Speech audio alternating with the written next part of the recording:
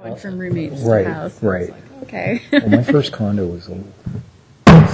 We call the February 4th, 2013 San Carlos Planning Commission to order. Please stand and join me in the Pledge of Allegiance. Pledge allegiance to the flag of the United States of America and to the republic for which it stands, one nation, under God, indivisible, with liberty and justice for all.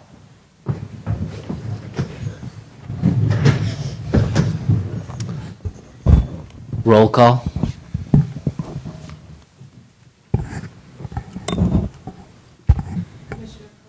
Present. Excuse me.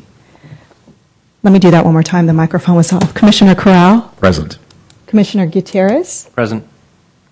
Commissioner Silverman, Present. and Vice Chair Harper Pedersen. Present. And Chair Marsters. Present. Thank you.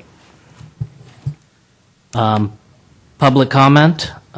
Public comment is a time for anybody in the audience who is interested in talking about anything that is not on the agenda. Good evening, Honorable Chair, members of the Commission. I'd like to make an introduction this evening with the departure of Planning Manager, retirement of Planning Manager Deborah Nelson.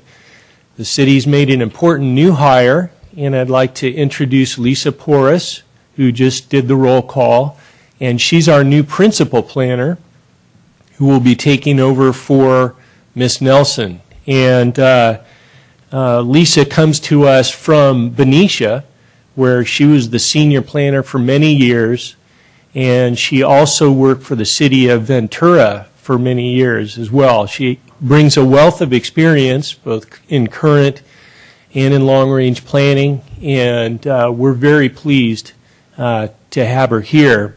She will be taking over in similar role as Ms. Nelson. She'll be the secretary to the Planning Commission. And so we look forward to working with the Commission in the coming months and years. Welcome. Welcome. Next item on the agenda is approval of the minutes. Has everybody read the minutes? Are there any changes? I'm going to move approval. Second. All those in favor? Aye. Aye. All those opposed? Okay. The next item tonight is new business. 959 Skyway Road, APN 046081780. Architectural review of a freeway-oriented sign totaling 42.7 square feet in area for the building at 959 Skyway Road.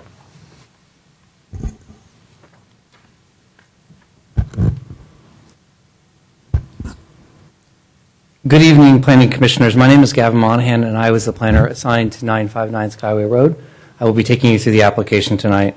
This is for request for freeway-oriented signage. It falls under the architectural review, which is under the purview of the Planning Commission, for any sign that's viewable from US 101 or for parcels that are within 100 feet of the highway.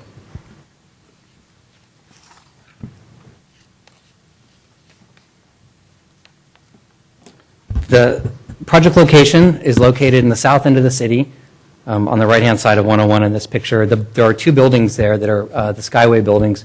The building highlighted with the red star is the building that's receiving the new wall sign. It's a multi-tenant building. There are already 3 highway-oriented wall signs in the complex, and this will be the 4th. The site size is approximately 12.5 acres. It's one of San Carlos's larger parcels. This is one of our larger developments. And it's governed under the PD zoning, specifically Ordinance 1232. And this governed more specifically the design and build of the building, how tall it is and how many floors and how the square footage and whatnot. Inside that ordinance also were maximum allowances for signs. There's also a section for a sign program that's built into the ordinance, which allows up to 600 square feet of signage. The general plan is planned industrial, and the existing use is multi-tenants. There's a variety of different professional and Silicon Valley clean tech types of businesses in the 2 buildings.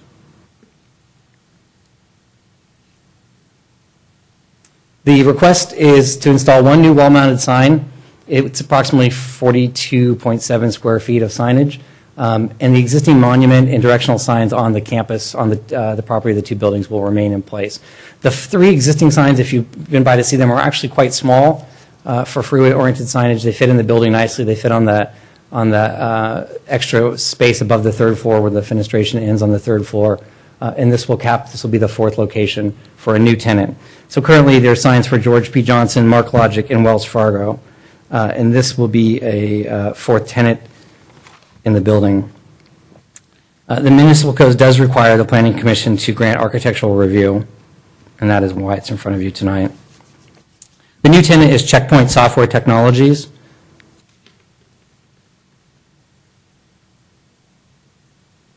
It takes a second to load this one slide. And this is a visual representation of the proposed signage secured to the building. I included this slide kind of as a zoom out just to get an idea of the proportions of it. And this is their graphic and logo and their proposed signage.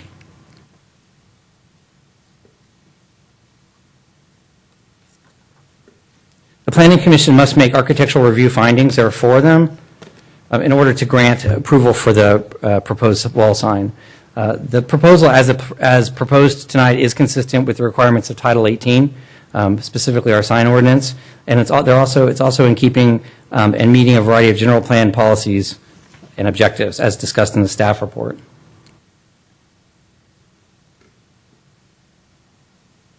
Staff is recommending that the Planning Commission approve the request of Joseph Dichoso for architectural review approval of a new 42.7 square foot wall-mounted sign for Checkpoint Software.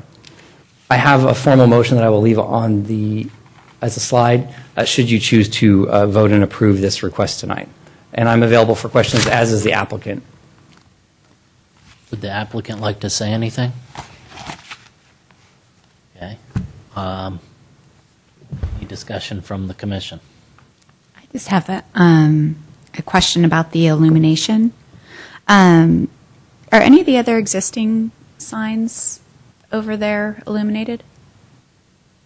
Okay, that's what I thought. I drove by during the day, so I wasn't sure. Have there been any problems or complaints with light spillage from any of the other signs? Staff has not received any complaints for this complex. And I would also mention that their maximum signage is 600 square feet, and with this approval, should you approve it tonight, there would be at about 350, so they're about 58% of their maximum allowed signage underneath the ordinance. So they're on the low side of the sign. We typically see applicants come in on the high side at the maximum. That's the common request, but in this case, they're asking for less. Thank you. Any further discussion? Would someone like to make a motion? I move that the Planning Commission approve the request of Joseph S. Dichoso, representing Corporate Sign Systems, for the approval of a 42.7 square feet of wall-mounted signage for 959 Skyway Road, San Carlos, based on the findings and for the reasons incorporated in the staff report. Second. All those in favor? Aye. Aye. There is a 10-day right of appeal, so as soon as that passes. We move on to the public hearing.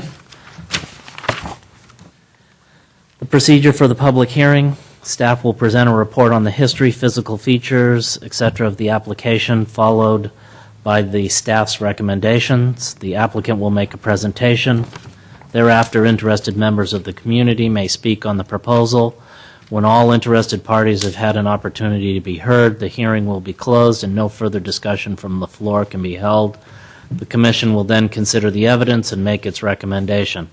If you challenge a public hearing item in court, you may be limited to raising only those issues you or someone else raised at the public hearing described in this notice, the public notice, or in written correspondence delivered to the city at or prior to the public hearing. Speakers should fill out a speaker's form found by the door and hand it to the recording secretary prior to addressing the commission. The speaker should come up to the microphone to speak since the meeting is being recorded. This will assist staff in preparing the minutes. The first item, the only item, is 639 Quarry Road, APN 046-040-370, consideration of a request for approval of a conditional use permit for, pronounce that for me, will you? Omalaga. Omalaga Incorporated Day Program. Thank you. Good evening, members of the Planning Commission. My name is Gavin Monahan, and I'm also reviewing the request for conditional use permit for 639 Quarry Road for an adult day program. This requires conditional use permit approval from the Planning Commission. The requested entitlement of a CUP is a requirement under the municipal code. In this case, it is under 180702 of the zoning ordinance requires review and approval for this type of use. Colleges and trade schools, both public and private, can be conditionally approved in the zoning district with the review and approval by the Planning Commission.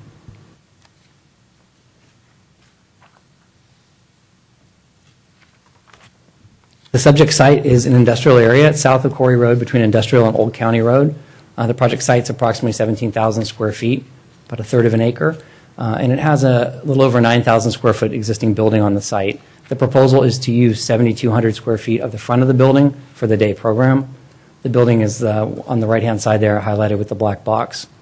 It has surface parking both in the front and available space for surface parking along the side, most likely striped diagonal for easy access. The past tenant, it's currently a vacant building, but the past tenant was Vertex Marble and Tile. The applicants are requesting a change of use from its existing, from its previous use to a trade school via the CUP process. The school would be, and I have the applicant here tonight, and I'll have him go over some of the details of their training and adult skills program. It's for adults with developmental disabilities. Their definition of adults, as ours, is over 18. And they will be learning a variety of life skills that was detailed in the staff report, from balancing checkbooks to social skills to information on availabilities of other services within the community that they can go and seek out with some training, kind of help them to help themselves, and everything from leisure activities to home-based skills would be taught there. The hours of operation, in the applicant's description, if you went through his pages, he has lesser hours, and I went ahead and did what we recommend, what Chair Marsters often recommends, is ask the applicant what is the actual breadth of hours that you would like. Applicants tend to come in with a very narrow focus of what they're doing this month or next month and not possibly 6 months or a year from now. So that's the discrepancy between his description and the staff report. But hours of 8 to 6 are reasonable. That would be the time that they would be in there unlocking and getting programs set up. Staff would be present at the facility, and then their students would be, most of them would be there between 9:30 in the morning to 3:30 in the afternoon. So a much shorter period compared to what their overall hours of operations are. The interior space will be assigned to various uses, including the staff offices, bathrooms, hallway space, and then the activity area. There's quite a simple site plan. Sometimes you'll see site plans that have been prepared by architectural firms. And in this case, the applicant wanted to get his entitlement prior to going down the road of having structural plans drawn for the building and all the TI work that's required for the change of occupancy. Those specific requirements are outlined in the draft conditional use permit, and they include comments from Public Works, from the fire department, and also from the building division. So those are comments, and those are things that they would need to address prior to actually occupying the building. So their interest at this point is to getting some commitment so they can sign a lease and move forward with that, some of the more expensive building upgrades that would need to be done. So that explains the site plan here. They have a basic site plan. Gavin? Yes. Will they need to come back to us with the specific site No, plan? not Or that will unless go through the building department? Yeah, not unless something significant about their use changed through the review. But in this case, you're just approving the use of this type of adult day program, and then how they get into the building, whether there's this fire sprinkler requirements, egress requirements, all of those types of things, bathrooms, ADA bathrooms, access, parking, those we hash out mostly in the building, through the building division, but also through fire and public works. So those will be done at the building permit issuance level. And they will need to conform with what you approved tonight. So the square footage won't change. It won't go from 72 up to 9,000 something.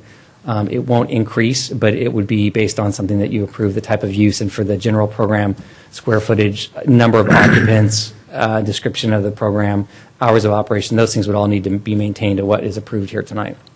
And before you move away from this diagram, I actually had a question. So I noticed there's two exits on the right-hand side of the building, and they look like they're sort of into parking spaces. I assume those spaces will actually be striped so that there's no parking in those spaces? Those will need to be jogged outside of the exit path, and there's a couple of different exit path widths depending on the use classification through the building division of the, but typically one of them is 44 inches, so in the case of one of the doors, the parking will be offset by 44 inches.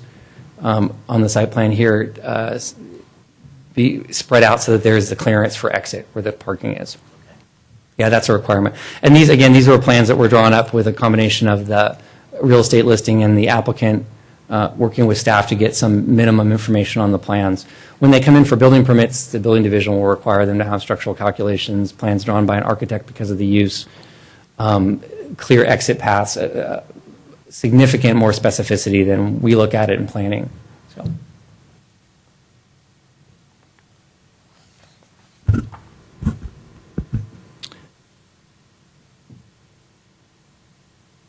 So one of the things a little bit to talk about here is their use. So they have a program of adult training. They also work with the Golden Gate Regional Center. So they take clients from them or they take students from them on a referral basis. So this request actually has also some business services similarities that we find in our zoning code. And of course the office use is an allowed use. But the adult day program is the part that we're having you look at today, being similar to a trade school. Because of their client base, the students with adults with disabilities, I understand that none of them would drive to the location. So our zoning code's parking requires, let me go to the parking and talk a little about that. The parking requirement straight out of the table requires one space for a census of 3. So students of 2, staff of 1 require 1 space. In this case, they're asking to have up to 15 staff and 30 students for a total census in the building of 45, requiring a total technical parking requirement of 15 spaces. They've shown 16, so my first thought was the concern with the egress, but if they spread an 8-foot space out, they'll get egress pass for at least 2 of the doors using the extra space that's not necessarily required. And it's probably overparked. This is the straight numbers out of the zoning code because we don't discuss what happens if we have a use that has no parking demand or lesser parking demand because of the type of occupancy. So in this case, the staff will be driving and parking, and the students will not. They also administer and distribute Samtrans or parking passes. I don't know if they use the Clipper system or San Mateo only to encourage public transport for not only their staff, but they issue them for the students in the program. So there's also a reliance on public transportation, which would also decrease the actual parking demand on site. Yeah, is there any bus service over there? I mean, if they get Samtrans passes, where is the closest location that they could walk from? Is it El Camino in Belmont, or is it El Camino in San Carlos? I don't think there may be a stop over just near Long's that they could actually walk. You can go through the cut through, right? Cut through, and that may be in from Long's Plaza back through onto Old County where the dog care facility kind is. of trying to figure out if there isn't a lot of bus service in the industrial side of town. But I think the understanding is that a lot of clients would probably also be driven. And I'm not sure if they're coming from, I have the applicant here, so it would be interesting to ask him about that, if they're coming from other facilities or if there's any type of group or communal housing involved, they may commute together or in groups. But I know that the students are not, they are non-drivers. And the staff are also given transit cards, and I would think that they would be able to make the walk from Long's Plaza out to that location. It's on this side of Quarry Road, so it's not a long walk through that pedestrian tunnel on the north end of town. This is a picture of the building. This is the front elevation. This would be the entrance of the building. And it does have existing surface parking and an ADA accessible handicap spot there to the left of the address. And this is the side of the building that shows where there's additional available parking. What we typically see, and we haven't seen their building permit submittal package yet, but we typically see are oftentimes roll-up doors are left because you can open them in good weather, but oftentimes they don't meet Title 24 depending on the occupancy, so they're removed. And they'll put framing in and they'll stucco over the openings, or they'll put in just a regular pedestrian door in their place. Obviously, they're not going to be receiving large shipments for this type of use, so those doors will not need to function. Parking in front of them we've allowed in the past. Planning has allowed parking in front of the roll-up doors when they're not germane to transit. They're not required to get cars in and out. They're just there for the availability of making deliveries. And with several businesses in town, they're not open maybe once a month, so it doesn't really impact the parking. And again, this is the calculations for the technical parking requirement. There are 6 conditional use permit findings that need to be made by the Planning Commission in order to approve the request for a CUP tonight. They are listed out in the staff report. Staff was able to make the findings in the staff report and also find sections of the general plan as reference supporting the proposed use of this type of facility on the industrial area. Staff's recommendation was for approval for a day facility for Matthew Omalaga at 639 Quarry Road. I do have a formal motion that I can leave up should the Planning Commission decide to vote in favor of this conditional use permit tonight. And I'm available for additional questions if you have them. And the applicant is here and other representatives of his firm. Yeah. Go ahead. I've got some. So when the applicant does come back with signage, because they'll obviously want to, would that just go to the planning department? That wouldn't come back to us, most likely. Yeah, this sign request should be staff level because it Okay. doesn't trigger any of the freeway-oriented requirements for architectural review.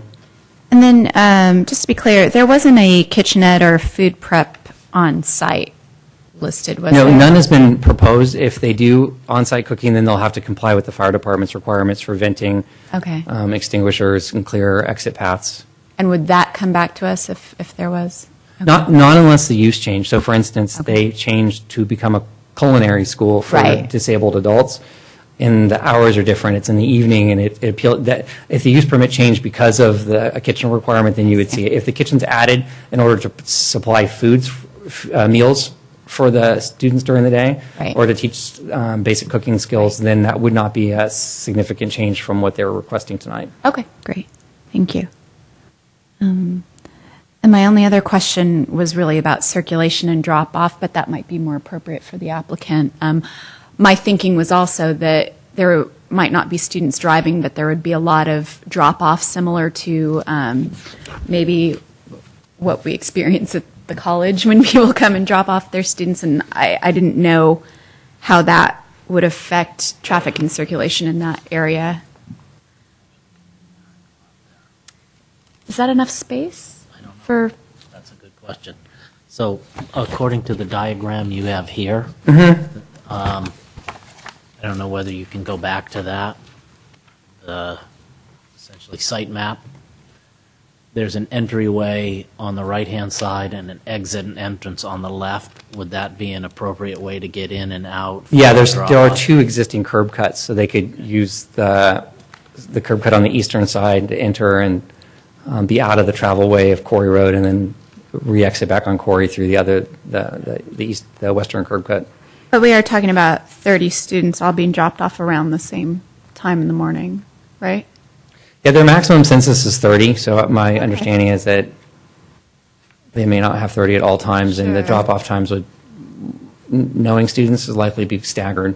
Okay. The students do have individual programs, so it's not necessarily like see. a class that starts at 9:30. They have tailored programs for their specific needs that are drawn out by a case manager, and so there would be some differentiation, not only in their times that they're there probably, but what they're doing while they're there as well. Well, and there's street parking in front, so people aren't required to actually drive onto the property to drop people off either. That's correct. You could pull over to the curb, right?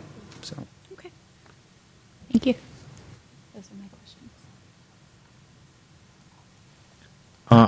I had a question about the clients. It says on the program design page client does not have a history of criminal assault. That seems kind of vague to me. Would you like to ask that of the applicant Right. rather than staff? Yeah. Yeah, okay, But- so let's bring the applicant Oh, up. okay, and- right. And you can ask the applicant Okay. that question.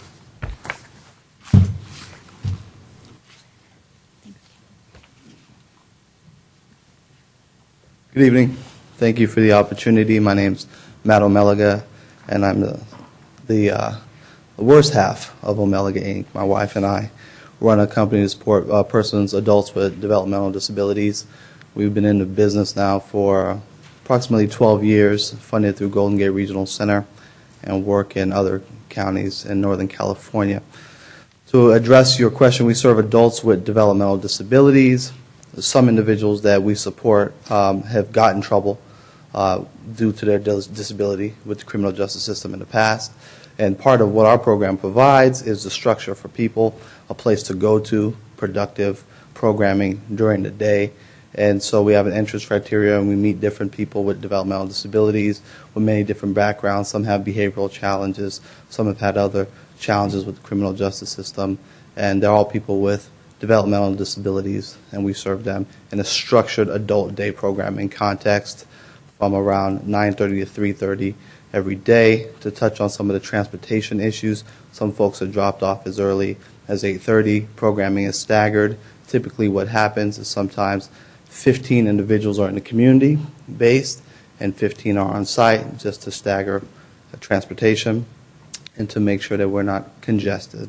But everybody has individual programming, and again, the goal is to serve 30 people with developmental disabilities.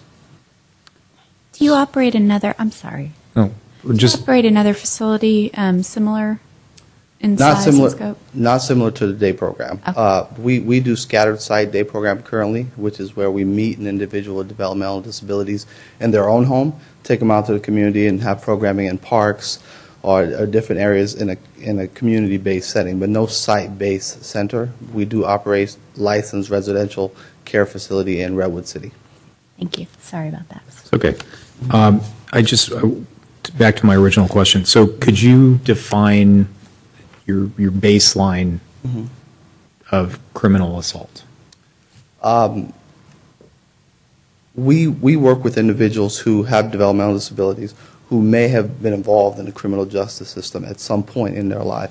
It could be something as simple as someone may have got a jaywalking ticket, something as simple as that, and been tagged as an adult. Someone may have gotten to a fight at a school and is now sent to sort of a more structured program.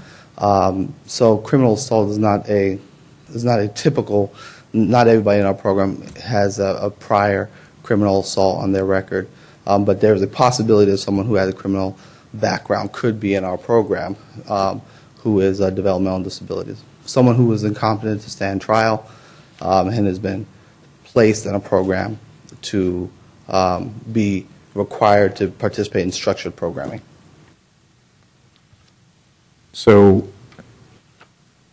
the wording here where it says client does not have a history of criminal assault, is that criminal conviction? Sure. Well, Or just, because you mentioned that they may not have been competent to stand trial. sure. So they could have been accused, arrested, gone through the legal process, and then found not to be able to stand trial. So those are potential clients for your There's a business. possibility. My goal with the report was to be transparent and try to be inclusive on any potential makeup of individual we could serve. So there's a possibility that someone may have had a run-in with the criminal justice system, maybe a prior assault charge, incompetent to stand trial, is now participating in a structured day program. Very similar to a couple locations, two buildings down, Peninsula Works does some job placement services for folks. Similar population, except our folks have developmental disabilities, so lower functioning individuals. Okay.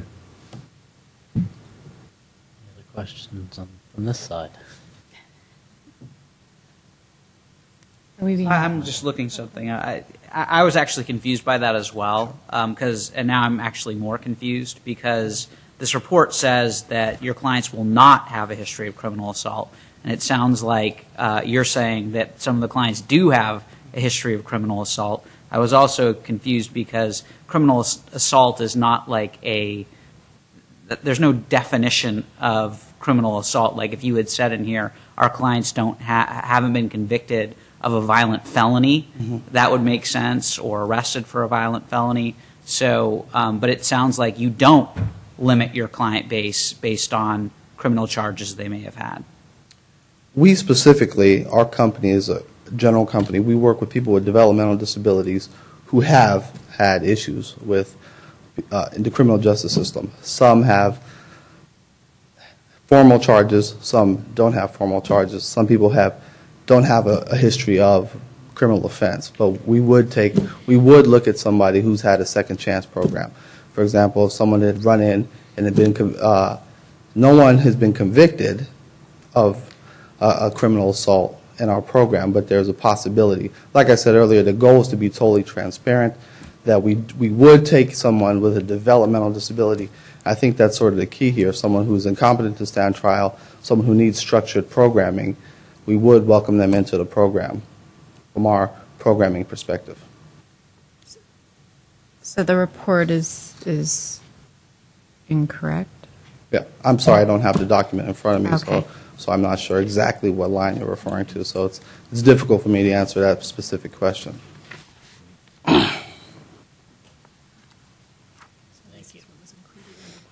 Referring to this bullet point here, client does not. That is incorrect. So to be direct, that could be a possibility. Someone could have a history. So that is incorrect.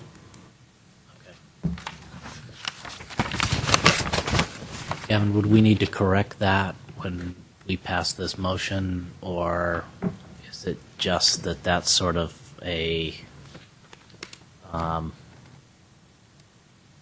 statement of purpose from the applicant that isn't actually part of the application?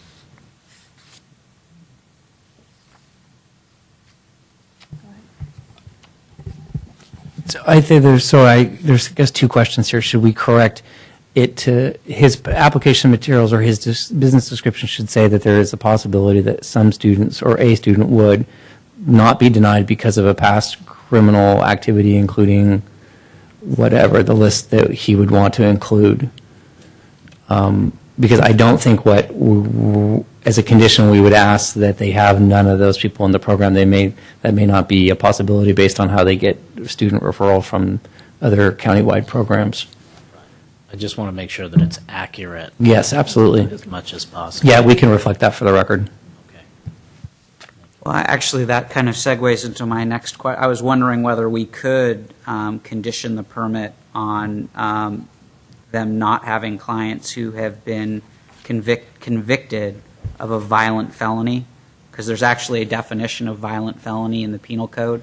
It's section 667.5 of the Penal Code.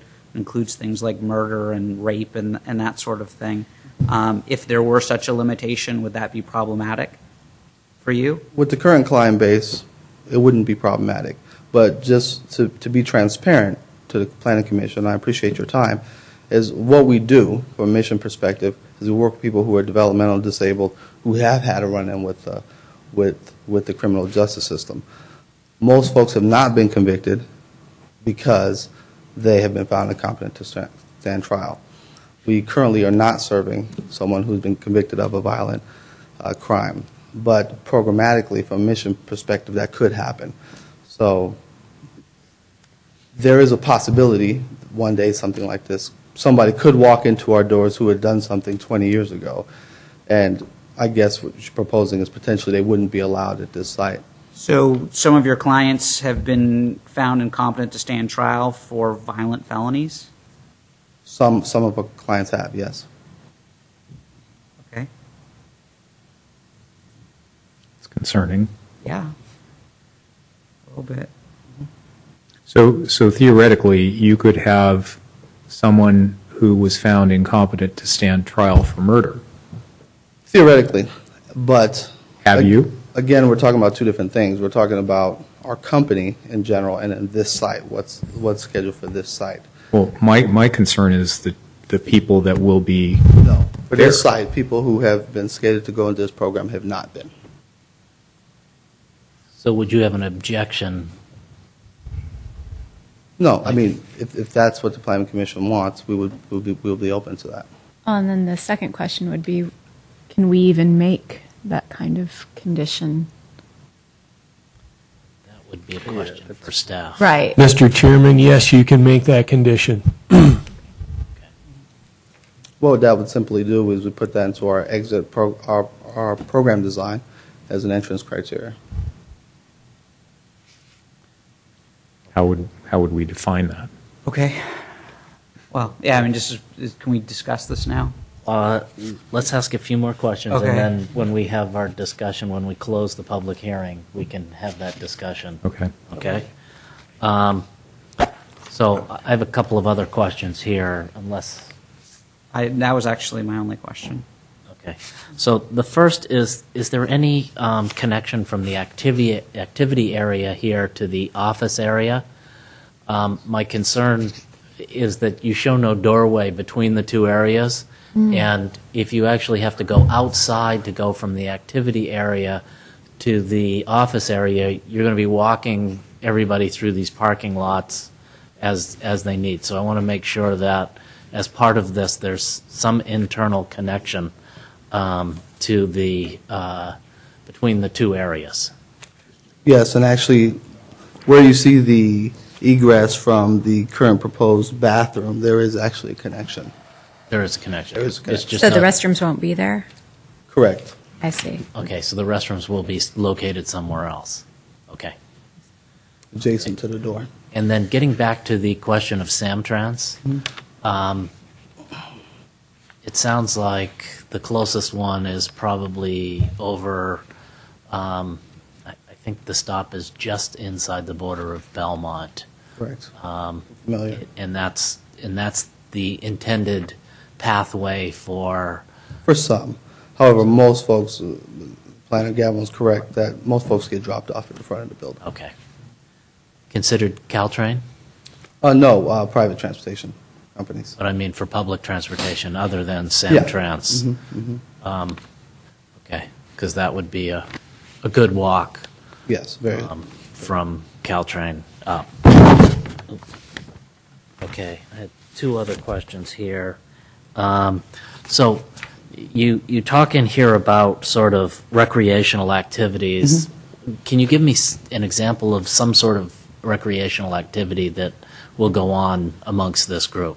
Sure. Beads, making jewelry out of beads, making T-shirts, sports, playing basketball, table tennis. The idea of a day program is to provide recreational and vocational opportunities in a structured setting to keep individuals with developmental disabilities, giving them something to do, something productive. Some folks sell these as microenterprise, sell different products that they make. Some folks just do it for purely recreational basis. So those are a few of the things that we would be doing. Thank you. And the last question was I was trying to understand one of your exit criteria here. Has a change in restrictive health condition that may require additional training for B&L lead day program staff. And I was So- trying to figure out what B&L lead day program staff are. B&L leads a current provider in San Mateo County who's consulting on this project, and they deal with people with behaviors, people with developmental disabilities who have different behaviors, have some behavioral challenges, and if their behavioral challenges exceed to the level that our current staff couldn't deal with, we would reassign them to another program like B&L Lead. Okay. So that would be an alternative for the students that might not fit into the criteria that Exactly. we've been concerned about up here. Exactly. Okay.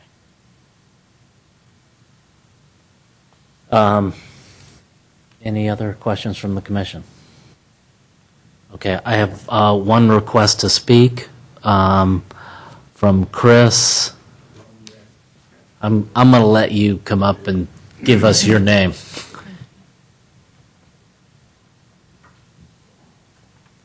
Thank you. My name is Chris Ronier, and I am the Chief Financial and Operating Officer of Golden Gate Regional Center. And I just thought I'd avail myself so you can myself to you to answer questions about how this system works. We are a state-sponsored agency. There are 21 regional centers in the state of California that are geographically designated to take care of the needs of developmentally disabled people. It's the only thing like it in the entire United States. We're the only state that has an actual statute, the Lanterman Act, that mandates that anybody who's deemed eligible before their 18th birthday will be served by the state of California. It is an entitlement act, which means regardless of the number of clients, the funding has to be there to take care of them. Golden Gate Regional Center is responsible for Marin, San Mateo, and San Francisco counties. I have about 8,500 clients in community-based residential facilities or in their own homes with supplemental services, and I think we're down to about 137 clients still in institutions, which my job is to get them out of those institutions, some of which you may have read about recently, like Sonoma Developmental Center and some of the things that are going on there. The regional centers are contracted with the state of California through the Department of Developmental Disabilities. My budget is about $200 million a year. Those funds come through us, and we then contract with vendors, service providers, to provide services to our clients. The providers, we have full social work staff. Social workers are assigned caseloads. Unfortunately, now they're up in the 80s where they're supposed to be in the 60s. Social workers work with family members, with the clients, to figure out what the combination is to meet their needs. The Lanterman Act is very, very specific about the fact that you are to tailor the services to meet an individual client need, regardless of what those are. So someone's needs may come for a common term would be in dollars. So someone may only need $1,000 worth of services a year. Another person may need $200,000 worth of services, depending on medical conditions, on some of the criteria, cerebral palsy. You may have some severe duly diagnosed people who are not only developmentally disabled, but who would have Axis 1 mental health, which means they're mentally ill as well as developmentally. And some have both of those plus medical issues. Not fun. When you hear about autism, the big thing about autism nowadays, our agency is responsible for serving young autistic, well, it doesn't have to be young, but the autism tsunami that's starting to hit. So what we do is we contract with service providers. Our social workers meet with a family in what we call an IPP, an individual placement plan. They sit down and they go through a menu, if you will, of services available to try to develop the potential of the DD person, whether they're 7 years old, 18 years old, whatever the age is. From that, the family work together, they develop this plan, and then they look at which vendors do we have in which communities that could serve those people, and what those services are, what the constellation is, and how we get them around. For example, the young man here tonight is talking about a day program.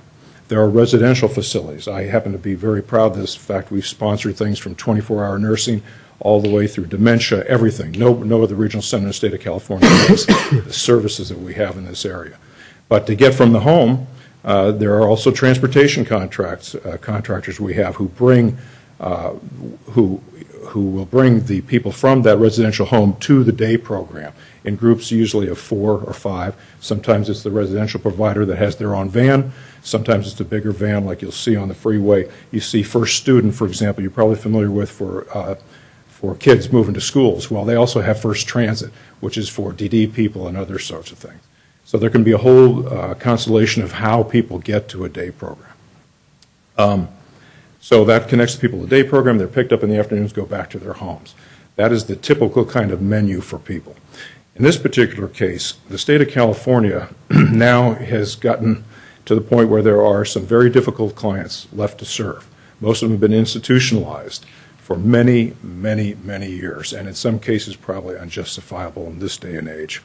So now there is new trailer bill language that demands that certain people be removed. I can no longer put somebody in a developmental center in the state of California. Doesn't matter what their needs are. I cannot put them in a developmental center. It's very difficult. At the same time, they're trying to empty out the developmental centers. If you may or may not remember, a number of years ago, our particular agency was involved with the closure of Agnews State Developmental Center in Santa Clara. And so we built homes to actually do that. The state passed a bond issue, $80 million for 3 regional centers to actually build homes. We were awarded 13 homes out of that. Since then, I've built 38 to be able to provide the kinds of means for these people to live a decent life and develop their potential.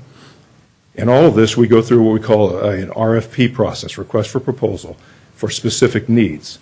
So in about a year or 2 years ago, one of the requests for proposals was for a day program to serve people with very difficult behavior and a different constellation of needs, because we have nothing like it, and the state demands that we provide for those services. This young man and his company actually won that award from a group of people. It's been this long to be able to develop that, and our program design, we developed the program design of what we needed. They bid on the project, they won the project. What will happen is that one by one, he will be given, and his wife in this case, will be given packages, referral packages from our social workers to take a look at clients and say, does this meet what our program can meet? And there's some people who won't, and there's some that it will. Will some have had a criminal background? Yes, some will. We will recommend in some cases they do. They have the actual option of denying anybody we recommend to them. We can force as much as we can, but there are people who have criminal background in the sense that they have been arrested for some crime. You have everything from an East Palo Alto kid who was a gangbanger, who developmentally disabled, goes with the gang, and guess who they stick with? The dope. Okay? We have all these kinds of things. There's stories that will rip your heart out. Are there some that have been pickpockets, stealing? Yes, there are. But part of our job is to provide a program that gives these young people an opportunity, or older people who have been institutionalized, an opportunity for success in the community. And so I'll just leave it there, but that's the kind, just so you have an idea of how, he's not operating on his own. He's not going out soliciting people. If the people he will have in his program come through the social workers in my organization, and that's a result of a very complex, very long, drawn-out process about defining needs. So if I could answer any questions about the system or how it works or whatever, I'd be glad to answer your questions.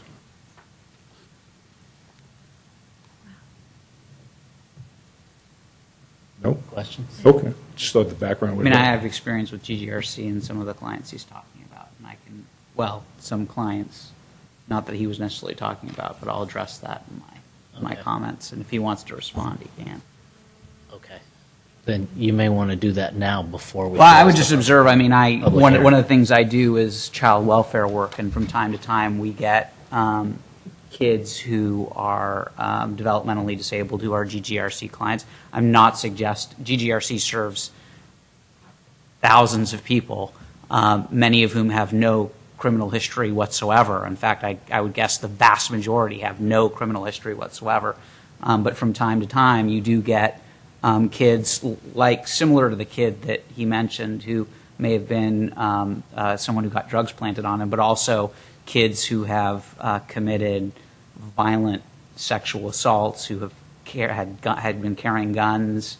I'm not suggesting these are a majority. In fact, I think they're a very, very, very small minority. But it would certainly concern me, without knowing more about this program and how it's set up to meet the needs of kids like that in this area, to approve a program that didn't have limitations on the population. I mean, I'd observe that now. And there are ways that we could do that. I mean, we could limit it both by time and offense. As I mentioned before, Penal Code Section 667.5 defines what a violent felony is, and it basically lists them all out. We could limit it to say that they couldn't have had an arrest for a violent felony ever in the last 10 years, a charge, or a conviction. I mean, we could do all of those things. Although ultimately, I might feel more comfortable if I had a better understanding, and I don't think we could have it today, of what safety precautions are in place with this program to ensure that if kids or young adults or adults who have that history are in their program, what security precautions are in place to protect the community. And I don't know, and I didn't think to ask, in part because I read, just like Michael did, that it specifically said client does not have a history of criminal assault. Now, I'm not suggesting that that was an intentional error. In fact, I'm sure that it wasn't. But it's a pretty significant game changer when you look at this application. You think, okay, these are just normal GGRC clients who I know, and most of them are not dangerous at all. And in fact, it sounds like, rather than what I had thought, which was this is just a day program for the developmentally disabled, this is actually a day program for the developmentally disabled who have the most severe behaviors that developmentally disabled have. They could have some of those behaviors duly diagnosed without criminal behavior, could have medical issues, might have a G2. There could be a whole variety. I mean, the idea is to meet specialized needs on a one-to-one basis, but there could be somebody who, in fact, had been incarcerated. Not convicted necessarily, because we have very few people convicted. They usually cannot not determined to be competent. And especially if they come out of the juvenile system, specifically, if they don't have in the adult system, they have a developed system to return folks to competency. If they've committed serious crimes, they can be placed in a setting outside of the community, even if they haven't been convicted. But for young folks with developmental disabilities, if they've committed serious crime, there is no system in place. There's kind of a hole in the system for young perpetrators with developmental disabilities. Let me just clarify one thing. Our clients are 0 to 3 and 18 or 19 and above. In other words, the school system is in charge of DD children, not ourselves. The educational system is responsible for the programs and the costs until they come back as young adults, either 18 or 22 if they finished high school. Well, you guys are also, I mean, when kids, so for example, a 16-year-old kid who should be served by a school district, you don't serve them That's correct. For their educational needs at all, but you still are involved. Very seldom. It's usually the education system is the whole thing. Okay. But this center doesn't deal with any under 18 Yeah, that's one of the criteria. clients. Right. There won't be anybody under age 18 in this program. Another question I had is there a program currently in Redwood City that is transferring to San Carlos, or is this a brand-new program? It's a brand new program. Okay.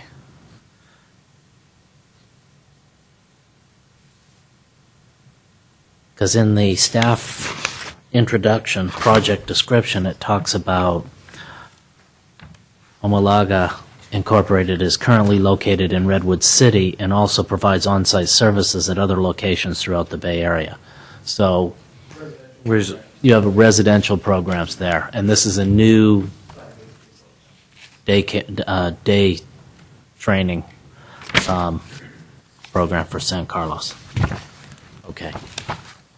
Any other questions for the applicant or Thank you. speaker? Thank you. Okay.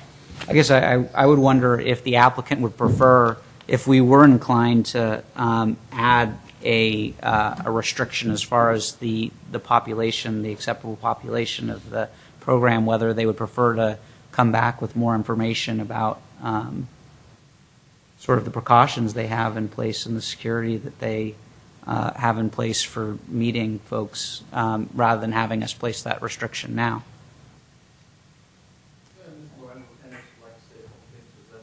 Okay. Could you come up to the microphone? Things are being recorded, so. Again, thank you again for your consideration. Lorenzo Pendix will address that specific comment. 33 years, Alameda County probation. He will be our program manager running this program, and he can speak to the details of any security issues or population concerns you may have. Can we just keep them both at the podium? What? Can we just keep them both at the podium right now? Or Sure, if you'd like. Would you stay at, I think one of the commissioners would like both of you to be there. Thank you. Good evening. I'm sorry, what was the original question? Well, I was wondering, because I think that, and I only speak for myself, I mean, I would be uncomfortable approving this right now without a significant restriction as far as the permissible client base. I might feel differently if I had a better understanding of what security precautions you have in place. But I don't think that you could answer my questions now in a way that would satisfy. I mean, I would actually need to see in writing what you would propose as far as, and again, I'm just speaking for myself, what you would propose as far as how you are going to ensure that the community is safe before I was personally willing to approve this without a condition. And I guess I'm wondering for you, would you prefer to come back with that information, or would you prefer that, as far as I'm concerned, because I can only speak for myself, that it be approved only with a condition? And I'm thinking of a condition that the individuals that your program serve not have an arrest for a violent felony within the last 10 years. Well, I think that's something we'd have to.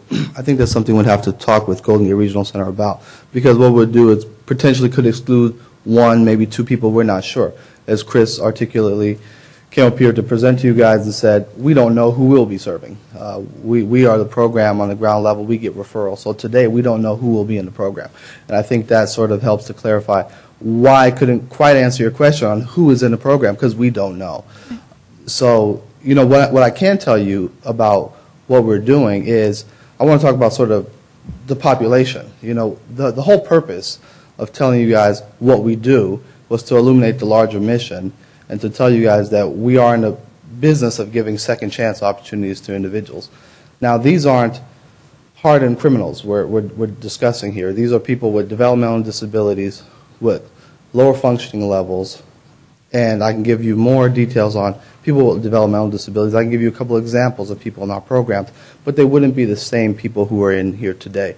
An individual who got arrested years ago, and today he's 60, and he has nothing to do with his day. He sits at home in his day, and when he was a teenager, he got arrested for a fight. He was labeled forensically involved. He's in our program.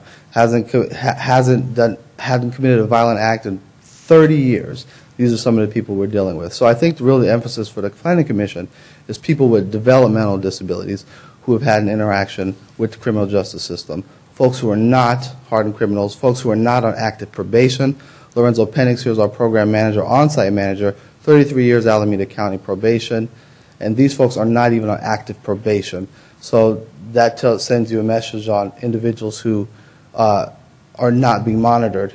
Except if they can't be convicted because they're incompetent to stand trial, of That's course they're not going to be on sure. probation, because you're not on probation until you're convicted. Mm-hmm. That's a possibility. Just want to add that these individuals are in your communities now. Mm-hmm. They're in your communities. We're talking about bringing them to a site-based program, a contained program, where during the day they're going to be busy. They're going to be supervised. We're going to know where they are. From the time they get there, 9:30 to 3:30. They're not going to, it's not going to be floating in and out, hanging out on the streets. You're either there or you're not there. You're in the program. They get credits or points for being there. They want to earn those points. And it's based on other programs that are in existence now. We have individuals that we work with that are currently going to other day programs. So we want to improve on what they're currently going to now. We want to make ours a better program. We can find some of the flaws in other people's programs to make ours better. What we ask our clients when they come back, what did you do today? What did you accomplish? What was the good, what was the bad? So we're learning from what they're doing now. So when we open our program and they're going to our program, we're already set for some improvements before we open based on what they're doing now. Our guys, again, he's talking about the guy, I think you're referring to Lloyd. Our toughest guy is 63 years old. And honestly speaking, he's been in prison in his lifetime 16 years. Lloyd, in his mind, still thinks he's tough, but Lloyd is tired. He's one of our favorite clients. Saw him yesterday. He's been over now, but he still thinks he's tough. Really a nice guy. I don't know that Lloyd would be in the program, but Lloyd is probably our toughest guy. Lloyd's not tough anymore. But if you look at his jacket, 16 years, this is a bad guy. I think it was for arson. I think he doing the something to do with rioting or something. He threw a cigarette into a police car, got convicted of arson. Well, and what Commissioner Silberman was mentioning before, I don't know if you're referring to somebody like this, who apparently this incarceration and conviction was 30 years ago, you said, something like that? The limitation that I was contemplating was within 10. Would be within 10 years. So he wouldn't be a... And that list you're speaking of, 667.5, I think it is, haven't looked at it in a while since I left probation. That's a lot of charges on there. Yes, there's a lot of charges. We don't have anybody that I'm aware of that's been convicted of murder. We don't have anybody like that. We don't have anyone. It's murder, mayhem, rape, sodomy, oral copulation, a lewd and lascivious act, any felony punishable by death, any felony in which the defendant inflicts great bodily injury, robbery, arson, sexual penetration, attempted murder, some code sec, kidnapping, assault with intent to commit a specified felony, continuous sexual assault of a child, carjacking, rape, extortion, threats to victims or witnesses, burglary of the first degree, and a couple other specific sections. So I could be fairly certain that at least at a minimum, the people in the buildings surrounding this location would probably be concerned enough if any people in your facility had been arrested or found incompetent to stand trial for any of those crimes, adjacent to their place of work every day. Well, I can assure you this. There's a building down the street that has a population that probably has that every charge on that list, I can assure you, I don't think the name of that agency, it's down the street on the left-hand side. Peninsula Works. Peninsula Works. I passed there, and again, my background's in probation. I look at people probably different than most of you. I've seen a lot in the criminal justice system. I see people that I know have been on parole. I know people who are on parole, people who have been involved in the criminal justice system. I know their backgrounds. I see people in different places, again, that people, you would not know that, but they're going in and out of your buildings already. This agency he's speaking of is right down the street from our agency, where we're trying to get this program. They're already in your community. Our program, again, let me emphasize,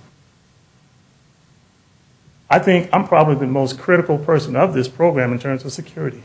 It's big in my mind, huge. We talk about it at our meetings. We talk about safety, safety, and safety. Even in our group home, I gave a speech the other night about safety, primarily for the females. When you leave at midnight, I want you escorted to your car by the male staff that's on duty. I'm on top of safety all the time. Not so much for our guys, but for the community itself.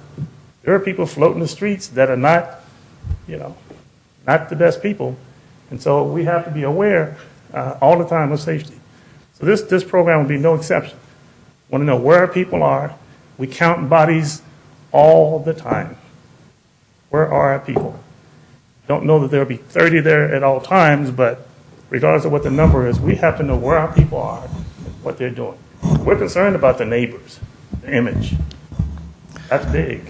So now I have a question going back to transporting people to and from, and you're giving everybody a Samtrans pass. And these individuals will be coming from the buses and walking through the community, and that brings up an additional concern here. Whereas you say you're very tight on security on site, these individuals will not just be on site. And so that just brings up a whole another concern. And just so part of the reason we're here asking for a conditional use permits in a industrial zone is because we don't feel a program like this should be located in a residential area. And so part of the reason we've been thinking, just to let you know, some of our security thinking and some of dealing with a different population, is happening in the planning stage of where something like this should be located in the community. And again, just to emphasize, we're talking about people with developmental disabilities or functioning individuals that are not a representation of the list that was detailed a few minutes ago. There's subpopulation with special needs have 24-hour support by Golden Gate Regional Center. These folks are in 24-hour support residential settings and now looking for day programming settings. So that's all. I guess. So would you have an objection if we included that list? What I was going to say. I wouldn't have an objection with, I guess we didn't expect to discuss programming, detailed programming at this meeting. And so we'd have to sit back and talk with our partners. Does this still meet their requirements? You see, the whole point is trying not to exclude certain individuals. That's the whole genesis of a program like this. So accepting an exclusion, not knowing who's coming down the pipe to serve is difficult. Are you referring to the 667.5 list? Yes. That's a lot of, that ends up excluding some of the people that could potentially be referred to us. Okay, so It sounds like. it sounds like it may be in everyone's best interest if you go back and actually try and answer some of these questions with staff and then come back to us. Hopefully we can do that relatively soon.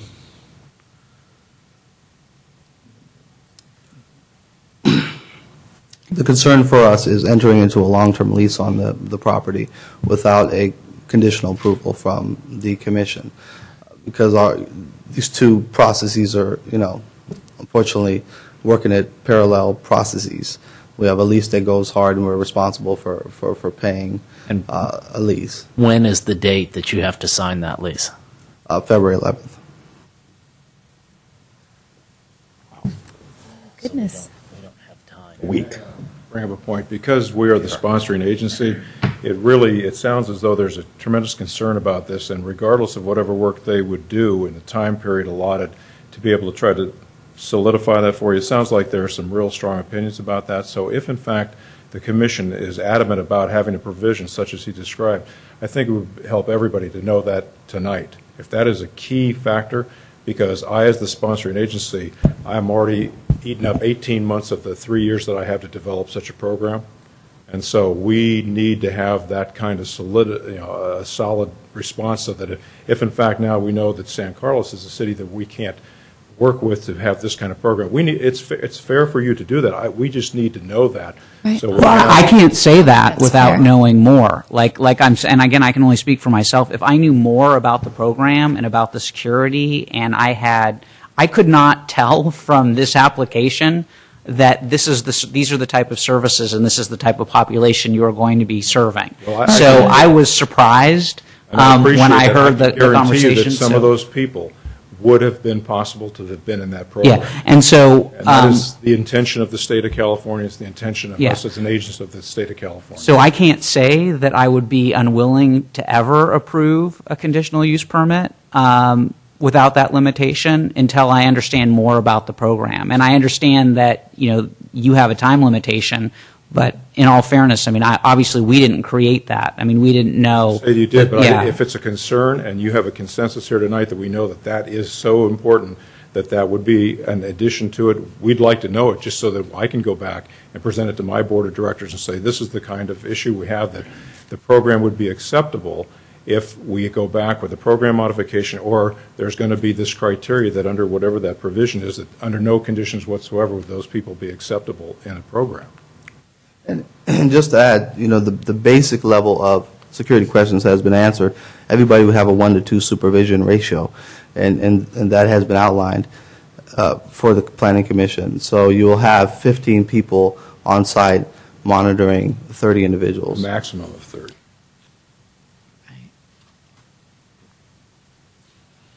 Does it say in here somewhere that you're guaranteeing 1 to 2? I do see that you say you're going to have a maximum of 30, and I do see that you're going to have as many as 15 employees, but does it say somewhere that you have a maximum, a minimum staff to client ratio of 1 to 2? Yes, it should. I'm sorry, I don't have the report in front of me, but it should. Yeah. That's our mandate from the state. And if I could just direct the commission's attention to, it's included in your packet entitled as the draft conditional use permit. If you flip to the third page under condition number 11, it does talk about a maximum population of 45 persons, but it doesn't specify 30 students and 15 staff persons.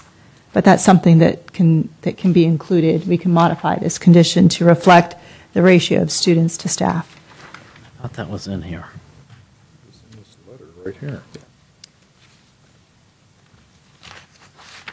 From the Planning Commission. It's condition 11. Was any community there were- outreach done at all by either the applicant or by the by staff? I mean, as Yes, far- we did, the surrounding neighbors. What did you do? Went out and talked to them about what our program was, who we would be serving, and who we are, what our background is, the fact that we're bringing, 40 years of criminal justice experience to the neighborhood, and so we just spoke to our surrounding neighbors. How far did you go? I mean, did you start out with a plan like I'm going to go within every business within 500 or 750 feet? No, just surrounding neighbors.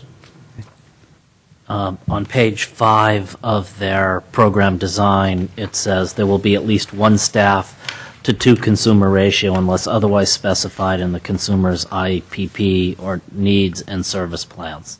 So they do actually mention that there will be a 1 to 2. It's in the middle under permanent and part-time employees. Mm-hmm. And for the record, a 30-page program design was submitted with plenty of detail. I'm not sure what got into the report, but that was submitted along with our discussions. Yeah, we got 13 pages. Oh,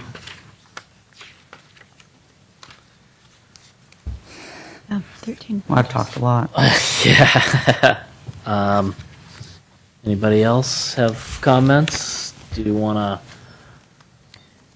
Well, I think similarly, with the big difference being that this will not serve that particular community. I was admittedly surprised about that and about the conversation. I'm also not necessarily inclined to deny a conditional use permit if I know a little bit more, because I think the work is important.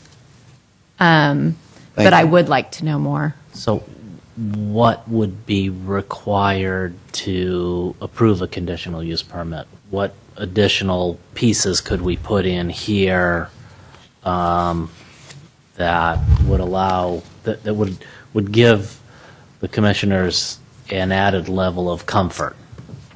I think I would like to know more about similar on-site facilities that, and I'm sorry, I'm not sure which of you gentlemen spoke about other on-site facilities and learning from those on-site facilities to make this better, but I guess I'm more curious about being able to do a comparable in other communities and seeing what that program looks like and what issues have come about from a similar program.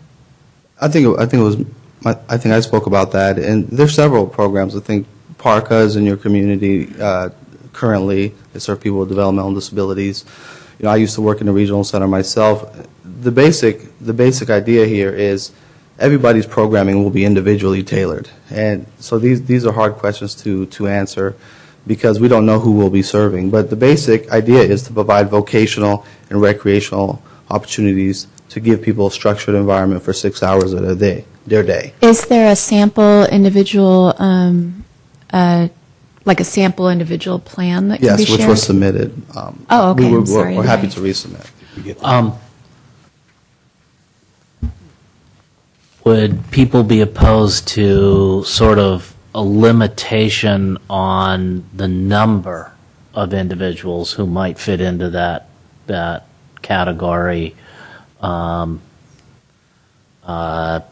other words, I'm trying to figure out the correct wording for this, but essentially the vast majority of the population that is served. I guess the concern that may not have been completely voiced is that this becomes sort of a dumping ground for the worst offenders, okay? And so how do we have a large dichotomy of individuals within this group rather than getting the concern that we have, and I see the gentleman rising back there. Can you begin to address that? Well, I'm not sure what was in the program. You talk about licensure by the state of California. All of these programs have to be audited by and licensed by the state of California out of the Department of Social Services. So in addition to the regional center qualifying these people as a vendor, then you have the state licensing people coming down and making sure that they're meeting all the requirements, whether it be a staffing ratio of 1 to 2, 1 to 1, for the individuals, pull the plans, look at that, make sure that the building's okay, the bathrooms are right. So every year you go through that. GGRC has its own QA section, which is quality assurance, making sure when the state's not there that we drop in and make sure things are being taken care of as well. So I guess the difficulty is for us is that there is no sample, okay? For instance, when we get criticized by people outside the system, and I don't mean that here tonight, I'm talking about even within the Department of Developmental Services. They like to use a concept called as average client cost, and I always go back to them and tell me, who is this average client? Yeah. We have a device, a system called a CEDAR, and it lists what the conditions are. There's no two human beings that are the same, so I don't have an average client cost. So it's the same concept. This program could go on for the next 20 years with 20 people max and never have one of those people in there. But I cannot stand here, and I don't believe they ever, we cannot guarantee that one of those people would not someday be referred into this program. We have our hands tied. It's the regulations of the state of California. And I think the concern is that all 20 of those, right? Okay, certainly fall into that category. But if that's something that you feel comfortable doing, that would be great for us to know, because maybe we could deal with that some way. Okay, I mean, if that was it, and we know that, and that's why the criteria. I was offering that and I'm saying where a certain percentage could be acceptable, but Yeah, I mean, we'd have to look at that, and they, as business people, have to pencil that out and say, okay, Chris, your staff has referenced 30 people, and 10 of them fit that category, and 20 don't, and I can still make it work. Can you give me some? I tell you, the way the services are now, every spot, when we develop something, whether it be a new home, a new day program, it's filled immediately. I mean, I cannot tell you what it's like dealing with this population and the institutionalization effects and the young people coming up through the system and the new mandates to bring everybody who you've farmed out of state back into the state and to empty every institution. It's a very difficult task. So I can't see them not having 30. And so if that is, in fact, the comfort level for the conditional use, I would suggest that a proposal be there that say, okay, 30 spots, no more than X can be people that fit under whatever criteria you should so define. Then they can have the ability to evaluate that. They can bring back to us and say, yes, no, okay, whatever it is. I mean, rather than pushing this off for 2 weeks, which causes even more chaos. And I'm not even sure. I mean, I know their staff. I wouldn't be here tonight if I didn't believe in their staff. But to put it on a piece of paper and write something, I don't think that's going to answer it either, to be quite honest with you. You could put locks on every, well, actually, we can't. We got laws and certain things about delayed egress versus locked facilities. And that's what I'm trying to get at, is where is that middle ground where we have an Sounds like added you've got comfort it- level sounds like you've and come up you with it. feel like that you have that sense of understanding where we are. So. I want to reiterate, we don't accept everybody that's referred to us in the first place. Before we even started this April, even in our supportive living services program, there are clients that are referred to us as just a little too far over. We don't accept those. We're concerned about, again, safety, community, and I'm part of that review team with every packet that we get. So excuse me, so the way it's structured right now, the clients flow through you to Mr. Omelaga, and does he have the? They come through my. Please come to the microphone so we can all hear you. As the representative of the state of California, my team would get a recommendation from the social worker, the family member, where the person is currently residing, whether it's an institution, in the community, they're having difficulties. The team gets together and makes a recommendation. And based upon that, we try to find a service provider who can meet those needs. Then we provide what they call a packet and send it to the service provider, or multiple service providers. Say, will your program meet these needs? Will you be willing to accept this? They don't always accept the people. So Mr. Omelaga can say, we will Or he not can say, accept I don't this want person. it. Yes, and people do all the time, which you can imagine. I've left with nothing but to put them in an institution. And as of June 30th of last year, I can no longer put them in an institution. There are some people, and just so you understand, people that are very difficult, who will never be deinstitutionalized, who will always be behind a fence. I mean, that's just I'm different in my organization. I don't believe that everybody can walk around. The regional center system was developed in the late 60s where everybody thought everything was okay. I understand the need for institutionalization. The question is, you have to define what that needs very carefully because of civil liberties and because of sins that were in the past of just dumping people off. Okay, and so now we're looking to see when we can, if we can have a community-based program to enrich their lives. But every provider, whether it be residential, forget them, whether it be a residential, I develop a new residence, I provide the home and everything else. The provider who is in the home that I have developed through a nonprofit agency still says, I don't care. You know, this is the home you've provided for us to serve the clients. I don't want that client. They have that right. Well, and clearly, I don't think anyone's looking for a guarantee that nothing will ever happen. Clearly, you know, everything in the news every day tells you that, wow, who would have ever thought? Sure. But, you know, we definitely would like to minimize any risk factor, you know, having a facility like this, you know, with just average run-of-the-mill businesses surrounding it. What you do is if you have a proportion, whatever number you pick, and you could put in there that, you know, if in fact this group ever wanted to increase that they come in front of you again. And then you have the ability over, let's say, and at the end of 5 years to say, we'd like to serve 6 now instead of 5. And you have the ability, it's a violation of the use that you go over 5 or 3, whatever number you like, and give them the opportunity to prove themselves and then say, yeah, you've proven it, we're going to increase 1 if it ever got to that point. But I think that's much more workable. I'm sorry. That's much more workable than I don't think they'll ever be able to satisfy it on paper. I just don't. I don't think that's realistic. But if you put a condition in the conditional use, I think that makes a lot more sense. It's more predictability for everybody. Mr. Chairman, may I add some staff comments to the conversation? Please. Thank you. My concern is that staff wasn't necessarily aware of this at the time that this was presented, and I'd like to hear.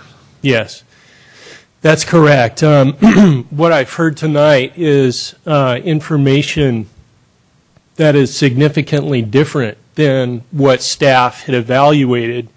In particular, the statement that the client does not have a history of criminal assault, and the whole discussion that has followed brings to light a good deal of new information that staff did not have as part of the application materials and did not take into account when staff made a recommendation to the City Council.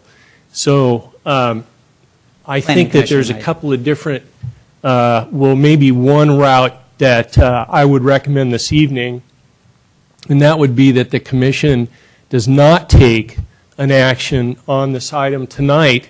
I think that from a staff perspective, I can't stand by the recommendation that staff has made because it was based on information that was either incorrect or insufficient.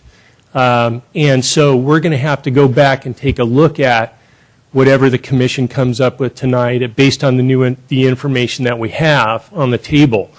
So what I would suggest, in listening to the conversation, the dialogue between the applicant and the Commission, is if you do have some specific suggestions where you would like the applicant to go back and do some research or consider it For instance, the suggestion by Commissioner Silberman, I think, is probably something staff would want to take a very close look at. We'd want to have our police department and our city attorney take a look at that, and I think that from a staff perspective, that would be something that I would like to, take a very close look at, very serious analysis of. So while we routed this to our police department, they were under the impression, based on this information here, and so I can't vouch for their review of this application anymore either. And so, again, what I think would be perhaps, while not, might be difficult for the applicant, would be for you to, again, make some suggestions about what you would want coming back if this application were to come back.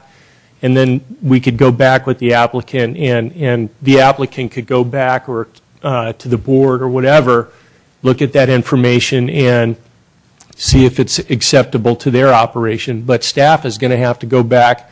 I cannot stand by this recommendation. And again, I wouldn't recommend that the council take action on it this evening. Thank you. Okay. So where do we go from here? I'm prepared to move that we table this. I'm not exactly sure how to phrase the motion, but I guess I move that we take no action. We need to send them back with some information. Well, I can only, again, speak for myself. What I want to know is, because I'm not being critical of the submission, but there's a list of what the entrance criteria are, which is basically supposed to be the client base. And again, I don't really know any other way to phrase it, but I don't trust this because it was inaccurate. Sure. And so I want to know, what is the client base? What limitations are there as far as the client base?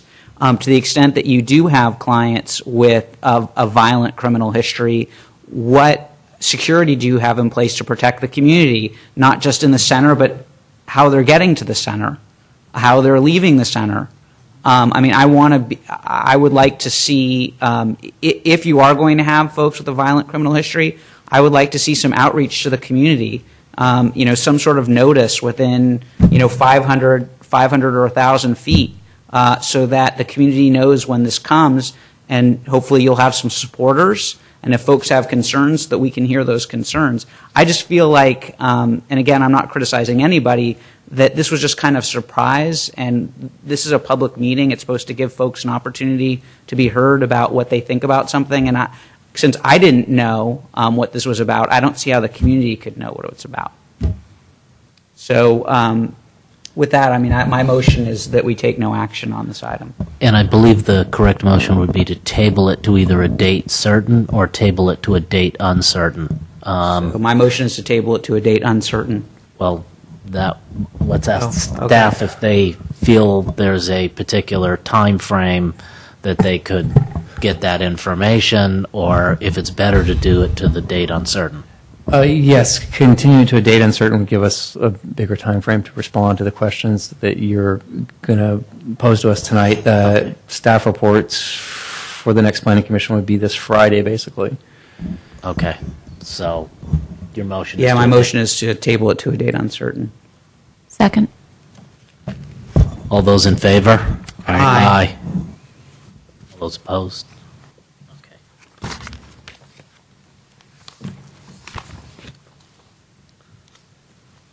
Okay.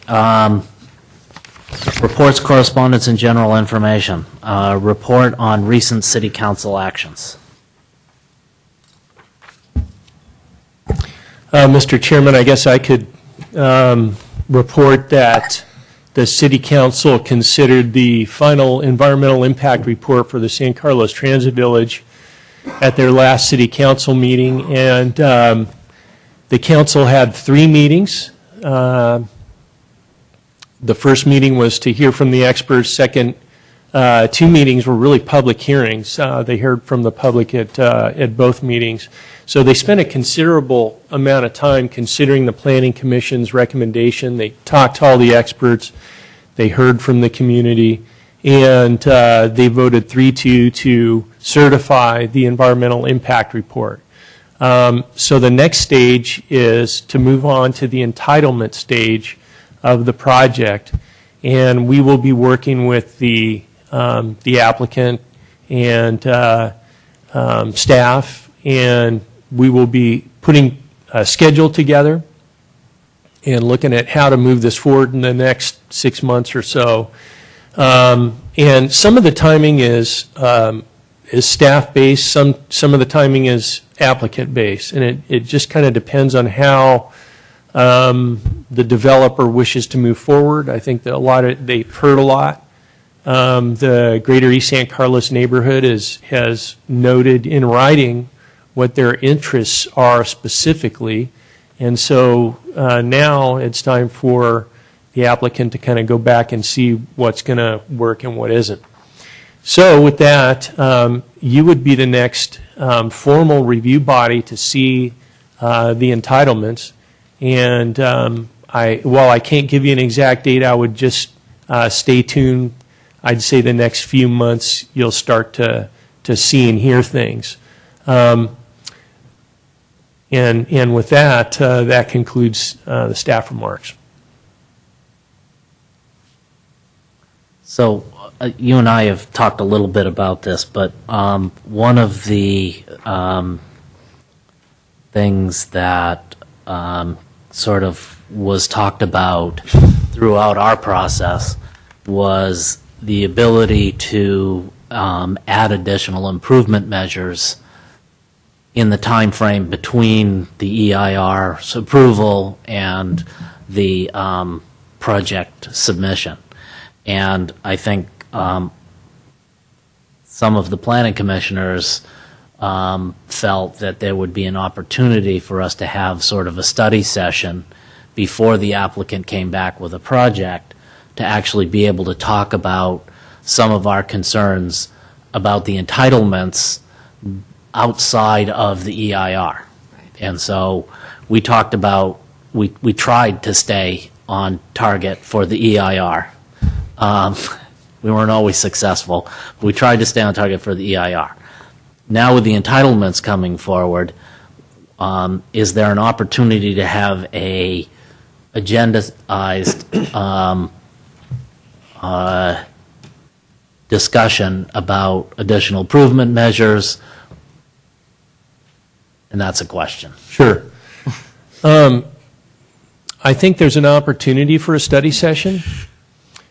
Moving forward, it could be, in a perfect world, what a developer would do is they would change the concept to conform to what the Planning Commission and the community had suggested. So we don't know. I haven't had those discussions with the developer yet, the applicant. But in a perfect world, that's would be what would happen.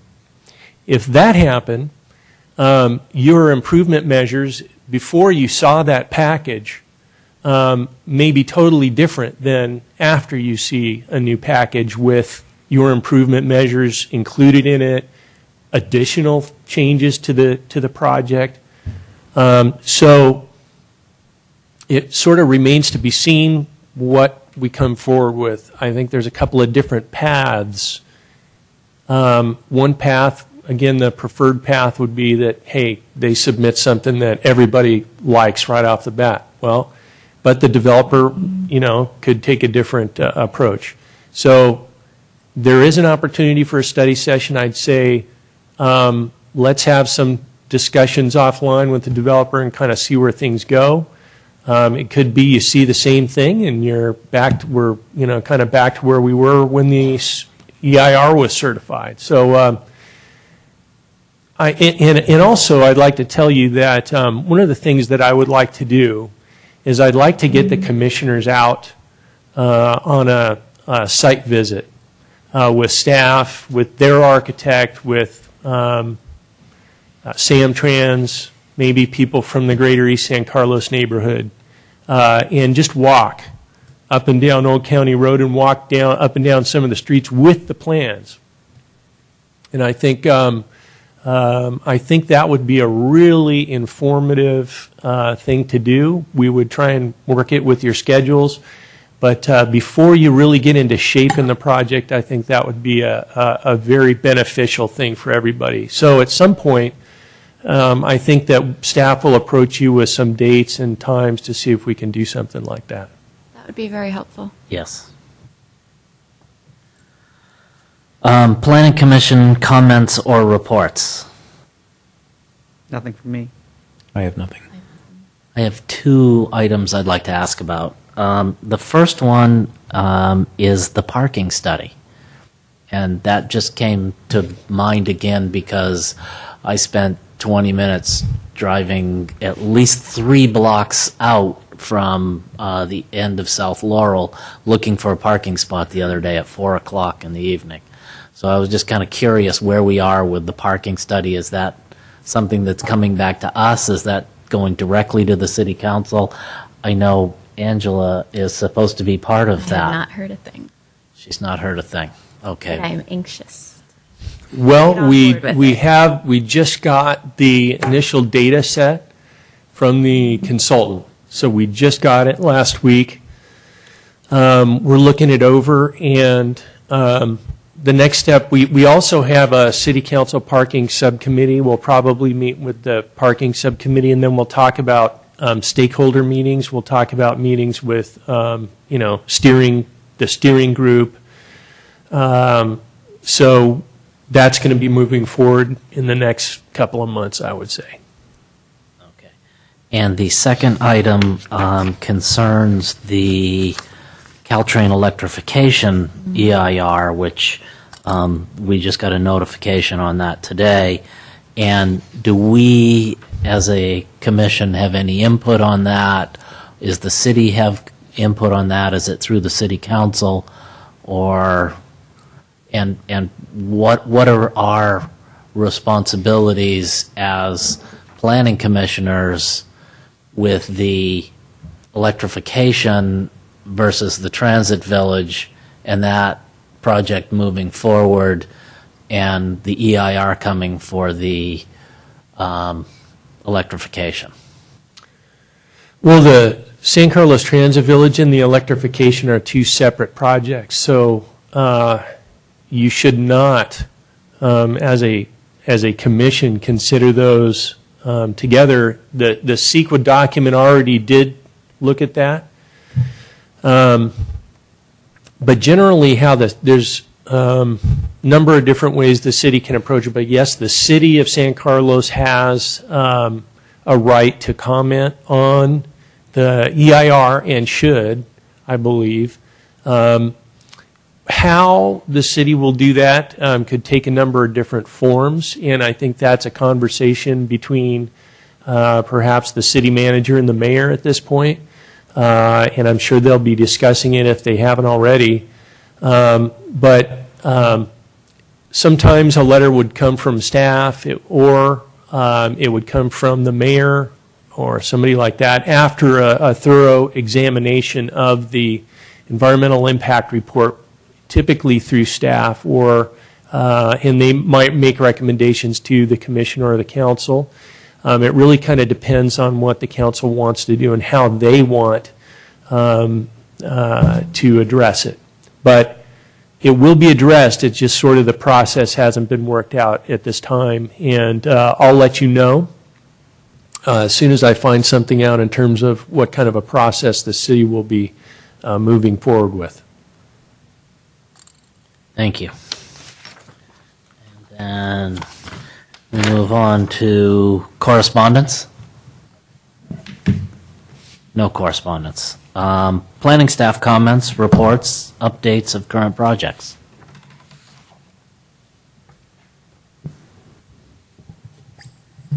Good evening, Chair Marsters and Planning Commissioners. I just wanted to say that I'm very excited to be here at the City of San Carlos and join the planning staff, and I look forward to getting to know you much more and to many more productive meetings. And tonight was a great introduction. I just wanted to let the Commission know that as of right now, we don't foresee any projects coming forth for the next Planning Commission hearing, which I think is scheduled for actually on a Tuesday, which is February 19th, since Monday is President's Day. So as of right now, it looks like we may have no projects for your review at the next scheduled Planning Commission hearing, and I believe the one after that would be March 4th. And perhaps on the 4th, we might have most likely we'll have a project coming forward for your review, which includes, it's essentially a 2-lot subdivision which would require a zoning ordinance amendment, 2 new homes to be built upon those proposed lots. And that's going to be presented to the Residential Design Review Commission on February 19th. So you'll have the benefit of having their comments by the time you review the item. And I think that's all I have. Thank you. Thank you. If nothing further, meeting adjourned. Holy moly.